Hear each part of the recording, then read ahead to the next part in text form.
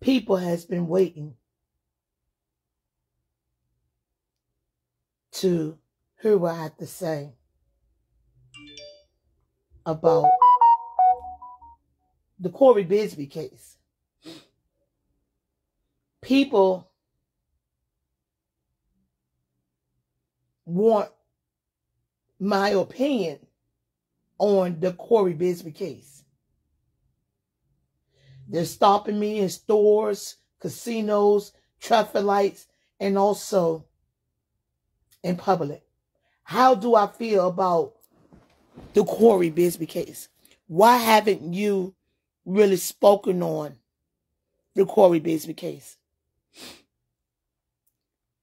I kind of agree with Chief Talbot for Norfolk, Virginia, former chief from Hampton, Virginia, that presided over the Cory Bigsby case during the time it happened.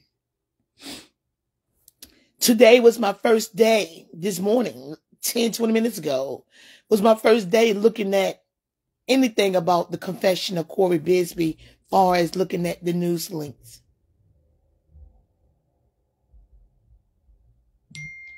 What is my opinion? We already knew that he knew something happened to his child. We already knew, as I said many times, it's kind of unheard of a 4-year-old child getting up 3, 4 o'clock in the morning and wandering off during a snowstorm. We already knew that. But there was no proof. There was no evidence. So to blame someone for something that you had no evidence on would be unfair. So I kept my peace. But we all knew deep in our souls that he had something to do with the disappearance of his son. For a man to allow the community, the news stations, the courts, the police officers, the detectives, and most of all, his own family, to be dragged through his mess, it sickened me that he could be so selfish. For him to cause so much pain within his own family, outside the murder of his son, shows us that he's a cowardless man. And he's very selfish. And only one he have ever thought about was himself. Somebody want to know how I feel about the Cory Bigsby case. As a news journalist, I'm supposed to stay neutral to the best of my ability. But my personal feelings towards Cory Bigsby and the actions that he have taken towards a child that could not defend himself shows me that he's a coward. A man that cannot be trusted.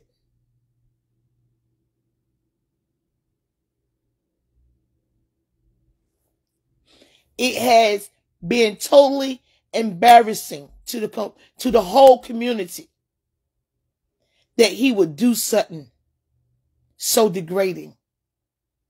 I would like to give kudos. I mean, the biggest kudos to the Hampton Police Department and also the Hampton prosecutor, Antoine Bell, for not removing their knee off his neck. They said from the beginning, they knew he did something to his son. And they never let up. And they never wavered. We was wondering, where is the Amber Alert? They knew, but they couldn't say. It was already too late.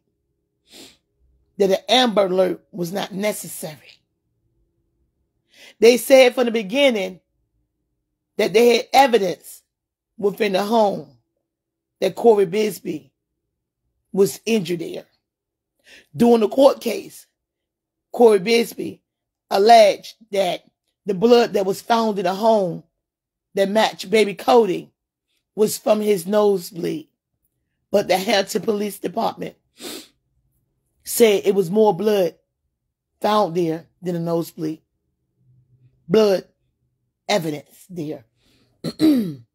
They stripped their house down to its pipes, dishwashers, and drains. They knew something happened at that location, but they couldn't yet put all the pieces of the puzzle together. However, they didn't let up. Cory Bigsby, in my opinion, is the definition of evil. He's very calculating. And before he reported his son missing, his son was missing about 7 months before he reported it.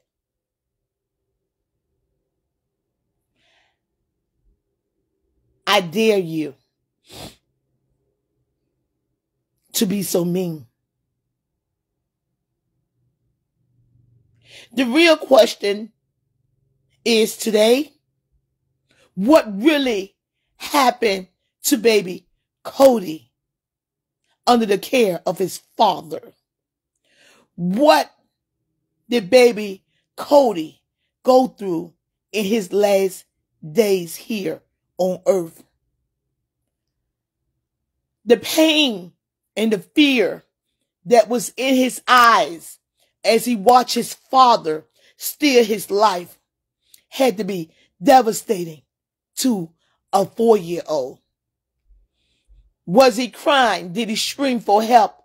Yet his mother was nowhere near to save him. How do a mother have 4 children and it's evidence, allegedly, she never checked on her kids? That your child was missing 7 months before he was reported missing. Where were you? Where were you, woman to woman? And how could you stand by and allow everyone else to be the voice for your child and you stay silent? What is you feeling right now as you know your son has been dead over 17, 19 months? How are you doing? How can a mother not love her kids?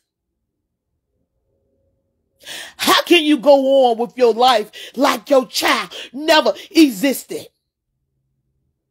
What is it, should be the question about baby Cody, that the mother and the father didn't like? It's something about Cody.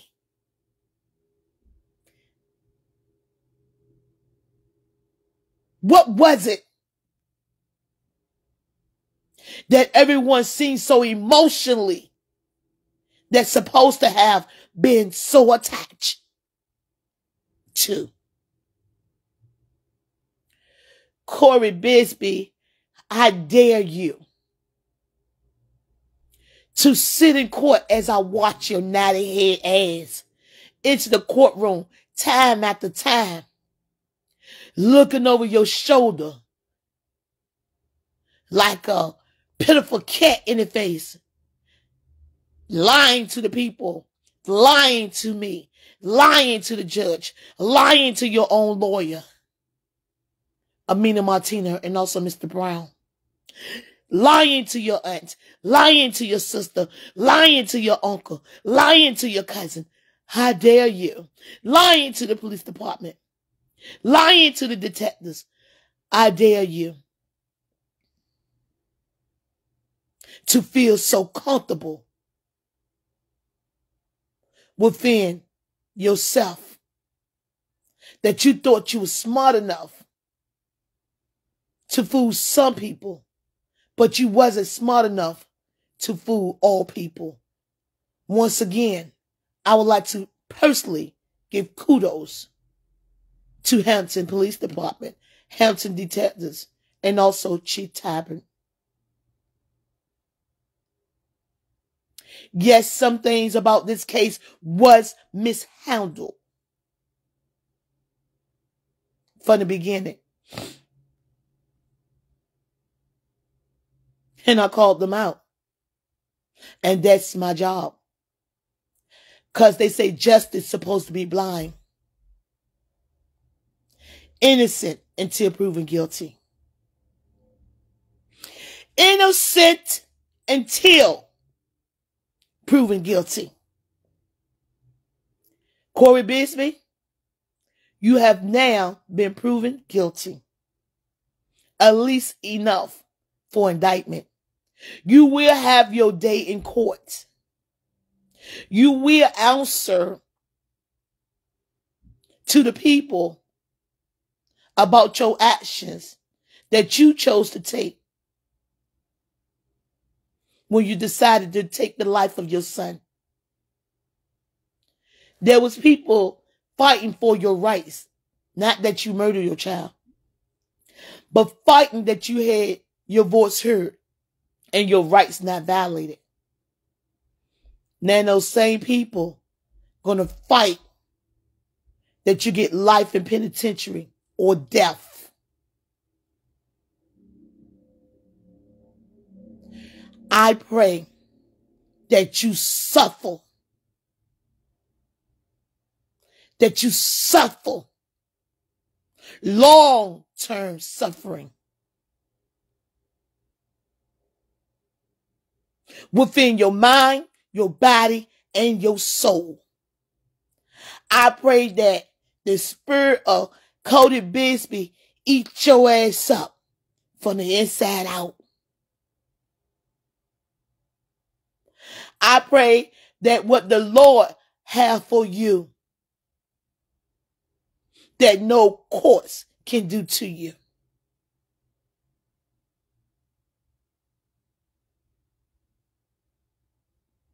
I hope that you never rest in peace. I pray every time you close your eyes, you remember that day or that night when your son closed his.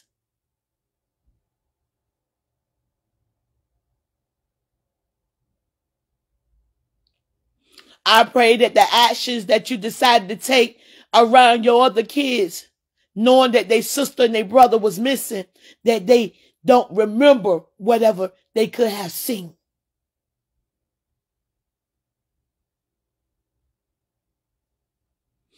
I pray that justice be done here on this earth while you living. I pray hell over your life.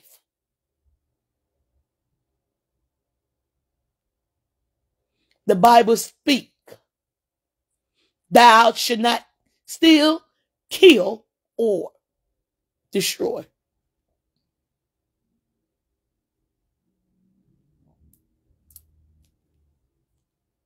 You destroy so many people's lives. Not just your son, but your family. Your aunt, your uncle, your sister, your cousins. Up and down the highway. Up and down the highway. You freaking idiot. You embarrass your family. You shame them. They truly believe he's not dead. Will never forget the cry out of your auntie voice. He's not dead. She truly believed Cory was not dead. You shamed them. You embarrassed them. I hope they walk away from you. I hope they turn the other cheek.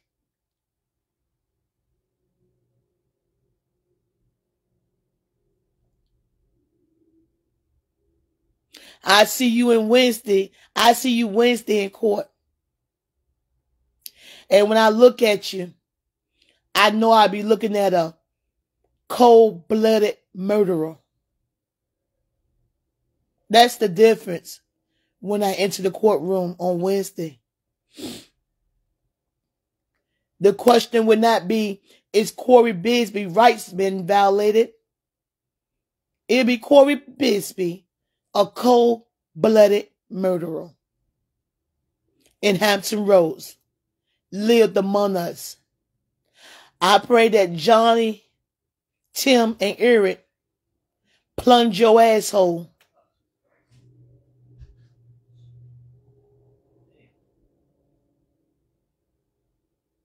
while you locked up.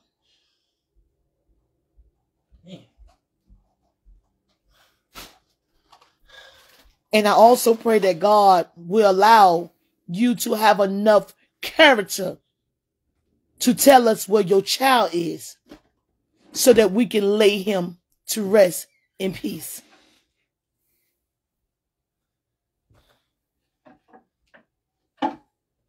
Everyone want to know how I feel about Cory Bigsby and baby Cody. That's how I feel. I feel he should burn in hell. Right like he did to his son. I'm Rhoda Young Live. Yeah, Stephen came in and y'all heard him at the time. He's very distracting and all of that. He don't know what we're talking about. See, Stephen, he's the devil. What are you that for? God, the devil show himself every time. Every time. Every time. What did I say? I didn't do anything wrong. Oh, everybody can hear you. Oh, Jesus. Shit. Fuck. Oh, Jesus. You don't know what I'm talking about. I'm not even talking about you. You are. Because you rushing for some fucking food. I wasn't. Yes, you are. I'm not. I just went and ordered it and they got it for us. Okay, but you owe Jesus and all this. I'm doing an important interview. All you think about is your fat ass stomach, your bloated ass head, and your Evil Knievel looking ass face. Evil Knievel? Yeah, Evil Knievel looking ass face. Fuck you. I can't never finish a damn story when you around like I want to finish. Gotta always end in some bullshit. Hungry ass. I wasn't hungry.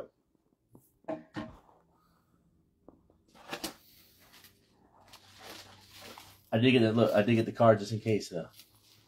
Hold the card up again. You got what? I got the card just in case this time. General manager card, man. I try to show you and get your ass. I got myself. Look what he got, y'all. Smoky Bones. He got Smoky Bones already this afternoon. Ain't on 1 o'clock. Smoky Bones. Thank you, AJ Transportation, for buying Rhoda Young Live lunch. Smoky Bones. Thank you. The fucking Smoky Bones. You made me show my ugly ass self this morning. Look good. God damn. Can't even wake up without being. I can't even wake up without being. I don't know which one's which because I guess we have to fix our own potato. You got broccoli, don't you, Steven? You don't know you got broccoli and I got corn. The fuck you mean you don't know which one is which? They give me the wrong potato. You got cheese in your potato. You got no cheese in your potato.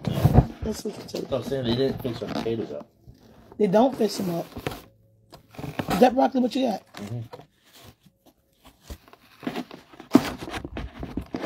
All your stuff is in the belt. Thank you, AJ Transportation, for these Smoky Bones.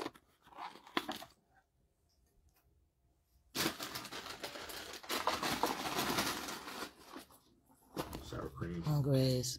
Huh? Hungry ass. I'm not just. Hungry as hell. I'm not just going for the fucking meal. Just going for the fucking meal. God damn, he hungry as a bitch. AJ Transportation bought me this. He ain't buy Steven. Steven had to buy his own. Yeah, I had to buy my own. Thanks a lot. Hungry ass.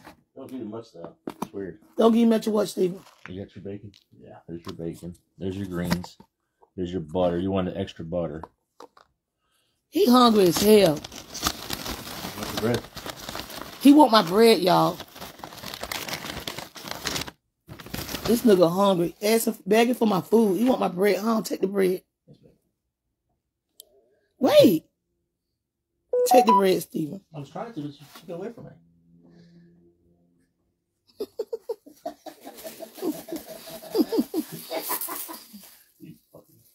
Goofy bastard. You know what I would say? Goofy bastard. Goofy bastard.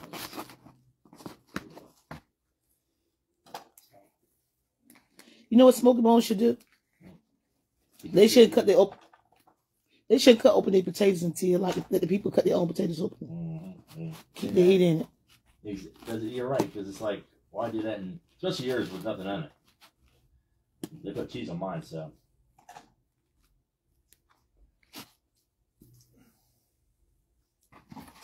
Hungry as a bitch. I'll call Steven hungry as hell, y'all. Don't see here about to fuck this shit up. Hungry as hell.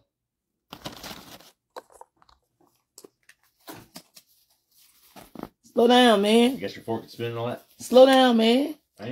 Slow down, man. I haven't even started eating yet. I'm just trying to get my food prepped before it gets cold. That's gonna get cold, Steven. You act like it's going somewhere. Goddamn. It's going somewhere. He hungry as hell. Going down that fucking drain. Alright, I gotta eat my lunch. For AJ Transportation. I just seen yesterday he sent me money to get me some lunch. So I bought it today. I sent you money for lunch yesterday too, didn't I? Stay with your shut up. Do everybody a favor. Shut the hell up. It's not my shit. God damn. Husband see her. Alright guys, you can get all of this at Smoky Bones, a loaded baked potato, a full rack of ribs. All these ribs. Oh, damn, look all these ribs. All them ribs and 2 sides and a toast and a soda for $19.99. A full rack of ribs, a loaded baked potato, and toast for $19.99. So, guys, all these damn ribs you get. All the goddamn ribs. You get all these ribs. $19.99. Smoky Bones. Order your rib feast right now. Get original barbecue. All right, we out. I gotta go. And you get a free drink.